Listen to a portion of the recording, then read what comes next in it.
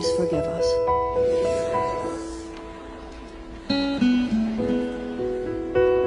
As I speak, I'm going to ask the white Americans in the room to please repeat after me.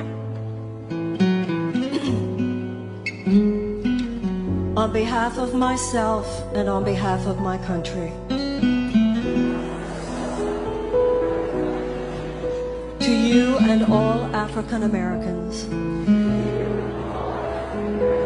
from the beginning of our nation's history, in honor of your ancestors and on behalf of your children,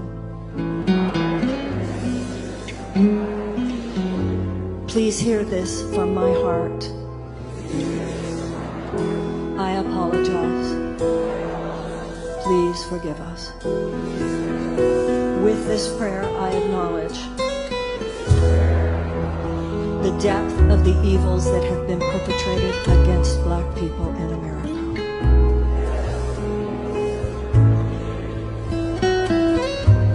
From slavery to lynchings to white supremacist laws to the denial of voting rights to all the ways, both large and small, all of them evil, all of them wrong, for all the oppression and all of the injustices. I apologize.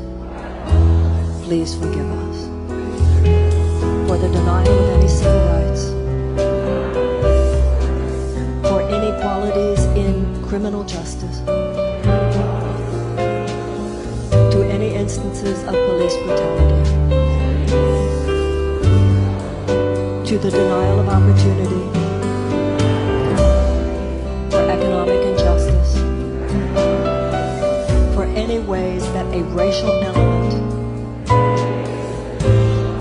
has played into the perpetration of injustice. I apologize. Please forgive us.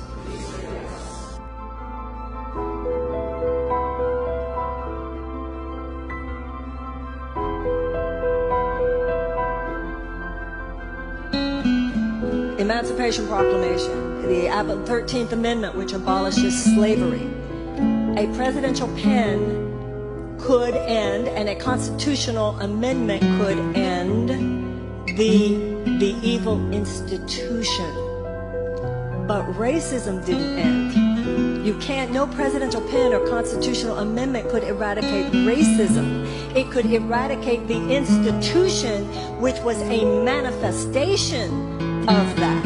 There are certain things the government's not going to do, so where does it begin? It begins with us, and that begins with atonement.